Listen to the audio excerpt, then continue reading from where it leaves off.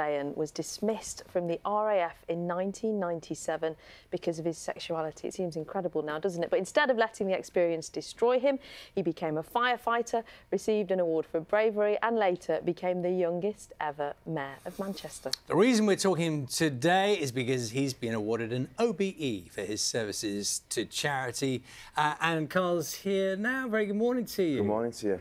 How does that sound? We've been through this with one or two people this morning, so you now have an OBE after your name. How does that feel? I'm overwhelmed. I mean, I'm completely sort of proud, sort of blown away. And the weird thing was, when the letter first came through, a few weeks earlier, I'd received a letter asking if I want to be appointed as a Deputy Lieutenant for Greater Manchester, which still goes through the Cabinet Office. So when the letter came through 2 weeks later, regarding the OBE, I had to sort of keep looking at it, and I had to phone up and check because I thought that there might have been a mistake with the letter that had been sent to me because sort of two sort of recognitions in such a short time. So literally you phoned up and said, I've got this OBE yeah. letter here.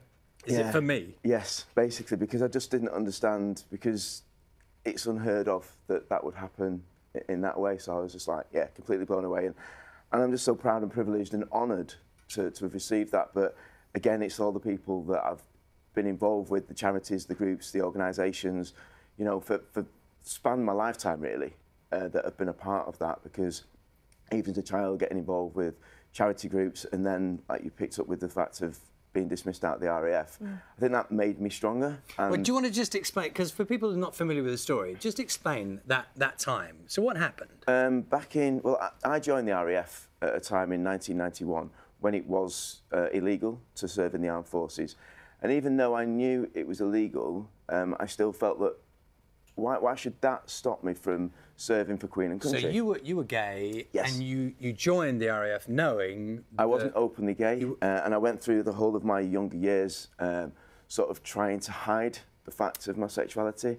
And when I did join the Air Force, I went through a period of, you know, virtually the whole time I was in, it was like living a double, treble, quadruple life, because when I came back home to Manchester, I was trying to sort of live my own life, but then when I was in the Air Force, I was living what society said was right. And then there was a moment when you were officially challenged. Yes, yeah, it was in the April of '97. I was called into officer commanding offices, and there was three people there. There was the officer in charge of admin, there was the padre, who's a vicar, and the police, basically. And they just asked me, we've had a report, do you have homosexual tendencies? Oh my goodness. And that split second, I could have said no, and I'm sure that it would have just been, thank you very much, but we just had to check. But there was also that split second where I had to think about, do I want to be true to myself? Is this about me now being me and accepting who I am? And that split second changed my life. I could have gone to military prison for 6 months, and that was only 22 years ago. And the only reason why I didn't end up going to military prison was because earlier in my RAF career, I'd rescued a pilot from a burning aircraft, and I got the British Humane Society Bronze Award for bravery. And then also in '96, I'd got the Commander-in-Chief's commendation in the Queen's Birthday Honours List.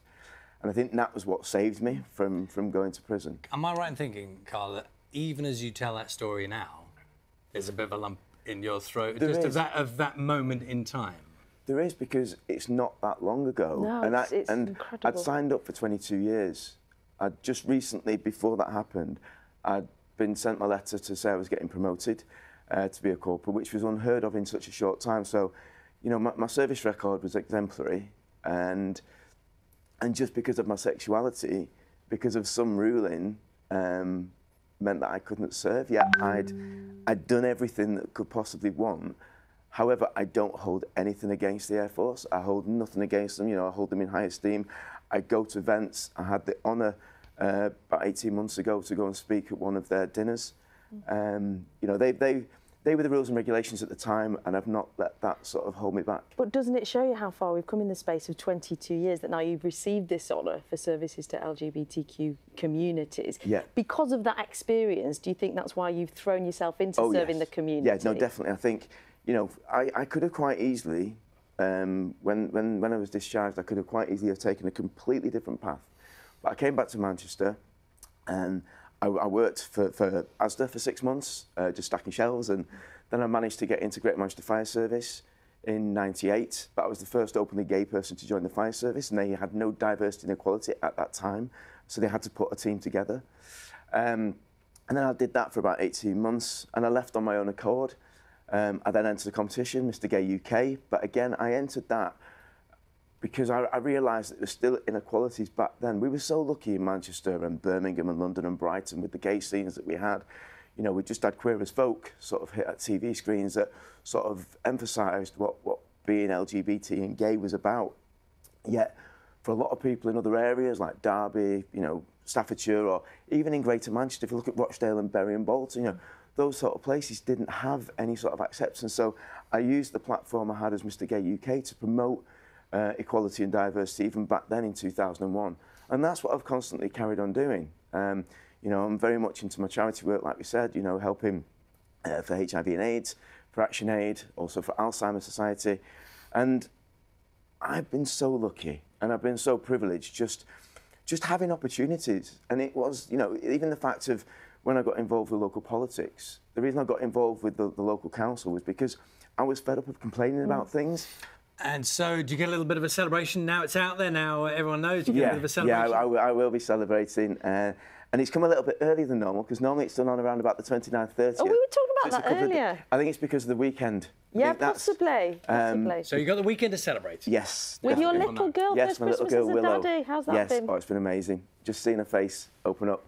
What a year. I know it has been. It's had a, you know, unfortunately, last month my mum passed away. But the nice thing was I received the letter on the 16th of November.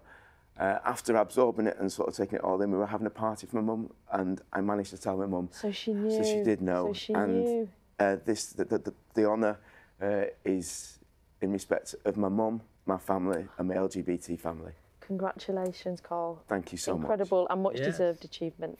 Thank you. Enjoy the moment. Have a great weekend. Celebrate. Thank you. 8:51 this morning.